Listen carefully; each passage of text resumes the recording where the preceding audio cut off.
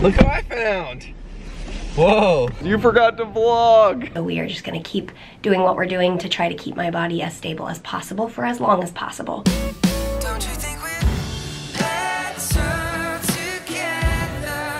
Oh, I think we are. Good morning, guys, and happy Monday. It is a snowy morning. It's just kind of like some magical snow flurries outside, but it's an exciting day because my little brother Joe is flying in about an hour to hang out with us for the week.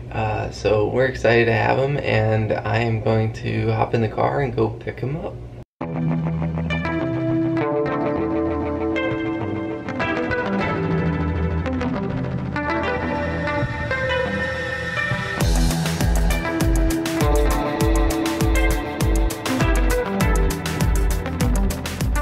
Alright, just arrived at the airport. I think my brother is at baggage claim. My brother and I are 8 years apart. He is on break from college. I think he goes back to college in like a week. So there was a deal on flights, and I was like, Joe, you want to come visit? And so here we are. Joe brought his drone, and I have my drone, and I think we're gonna get some drone footage this week. So, no, it might be pretty cool. I've wanted to get footage of my drone in flight. So that's what, we've got lots of video ideas this week. Where are you, Joe? Look who I found. Whoa. What's up? Say hi to the people. How's it going? This is Joe. Made it. Alright, Joe and I on our way home. Mary ordered groceries at Walmart for us to pick up. But Joe and I came to this barbecue place that looks really good. We're waiting for our food. We got some brisket and wings. Oh yeah. I was like asking Joe what he eats at school, and he's like talking about all this food he makes. It's like he lives in an apartment or whatever, and I'm like, okay, I think we just decided that you're making food this week for us. So we have a live-in chef for the week. That's right. Oh yeah. Good morning, guys. I heard that Peter and Joe started the vlog already, so that's cool. While they were gone, I did all my morning stuff, and I'm eating a grapefruit now. I'm like, I don't know whether to like stop eating grapefruit now for the future when I'm on other medications that I can't have grapefruit, because I'm afraid I'm like building an addiction, which would be bad. But I don't think I'll be on those medications for quite some time. After somebody has a transplant, they go on anti-rejection medications, and you can't have grapefruit, along with other medications, not just anti-rejection. Yeah. I think even the new CF drugs. Really? Yeah. Huh. I think with Kalydeco you can't. I think that the grapefruit and certain maybe other citrus fruits as well make you absorb differently. I don't know, something. Yeah, I think it makes the drug more potent in your body. I don't know. Whatever it is, it's crazy. But anyway, that was random. Okay, I'm gonna eat my grapefruit. Yeah, while I can.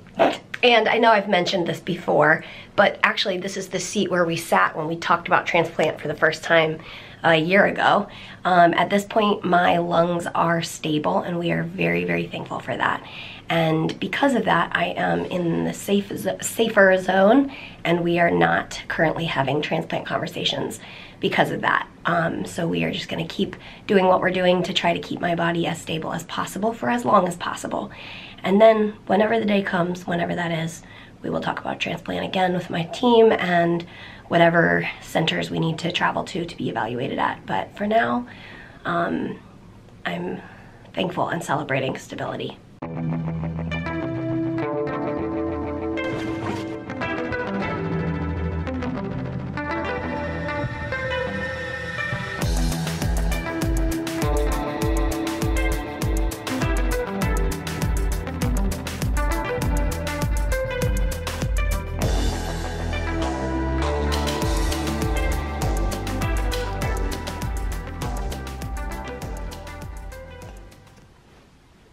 Joe needs a kiss.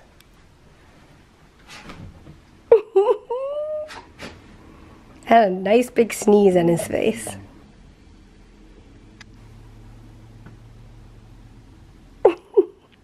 Well, you look like you just came in from a snowstorm. I did. It's actually pretty warm in our house. It looks like in the vlog I just ate brisket and now I'm eating it again. Yeah, they brought me some brisket back, so I just put it in the toaster oven on broil, and then we were just having some bread, and it's good.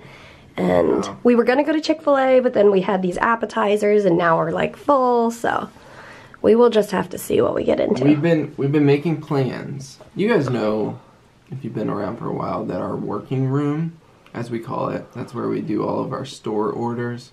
Except all the store orders we do right there.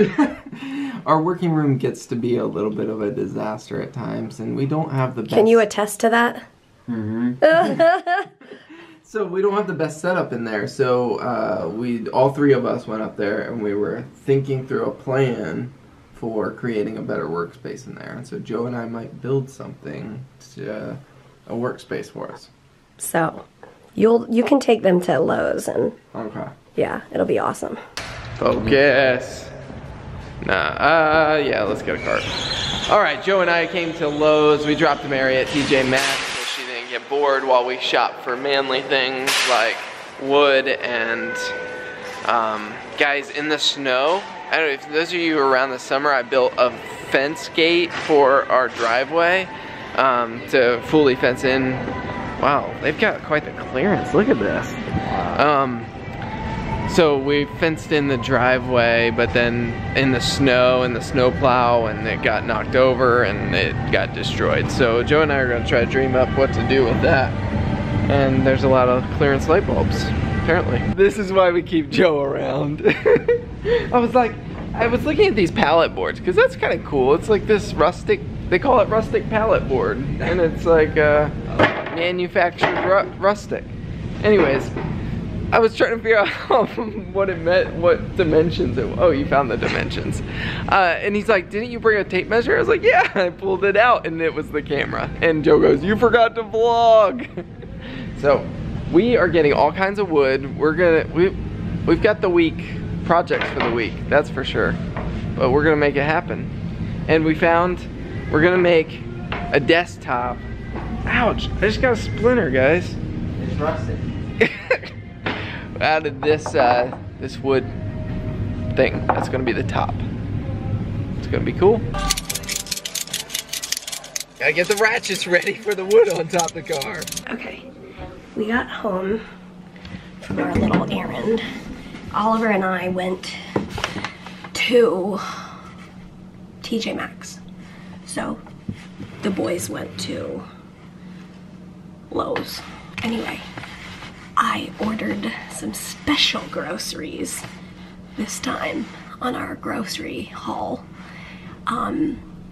Peter doesn't know what I ordered because I'm doing the tin can challenge. Have you guys ever seen that?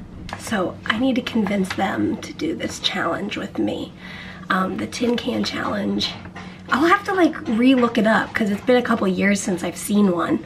But you get tin cans of food and you take the labels off. So that's what I'm gonna do right now. And then you number them, and then you take turns like choosing a number and tasting the things.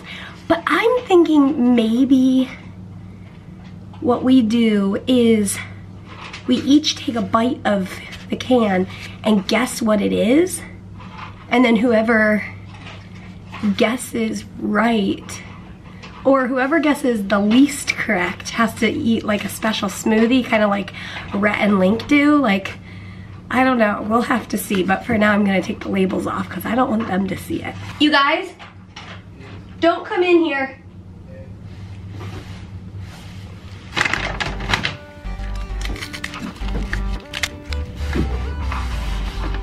The funny thing about this kind of challenge, which same with baby food challenge, some people and some babies enjoy this food.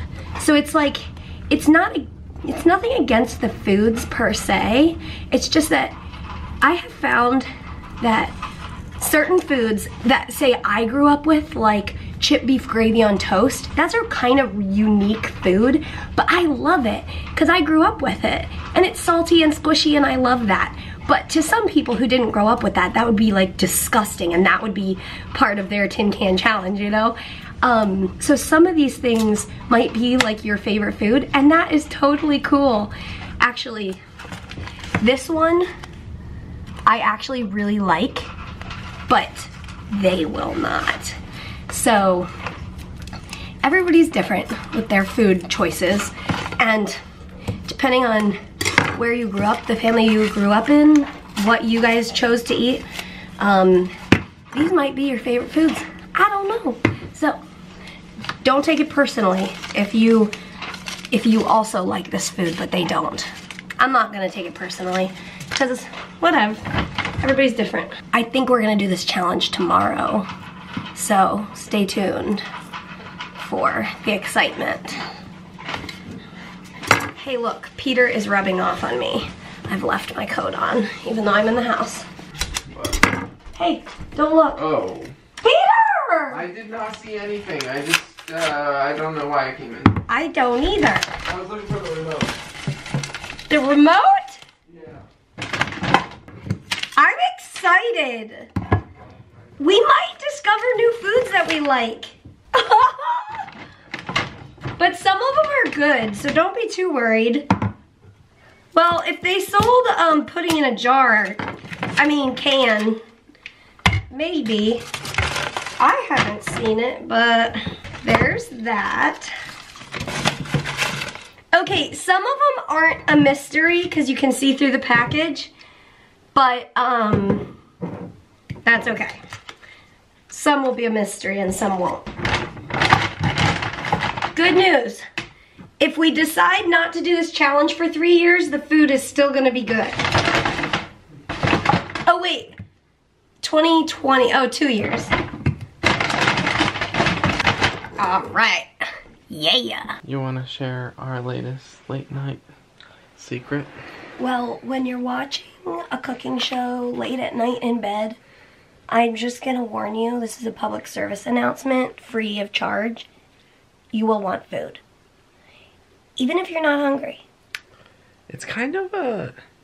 we found it's like a perfect show for us to watch at bedtime, except for this minor detail. Well, but then we found the solution. Kettle corn, microwave popcorn. It fits all the categories. Salty, sweet, Crunchy. Yeah, all the things. Soft. Crunchy and soft, all at the same time. So we're gonna eat some kettle corn, probably watch some baking show, and as always, we will see you tomorrow. Good night. And one more little voice to say good night to. See you tomorrow, guys. Good night.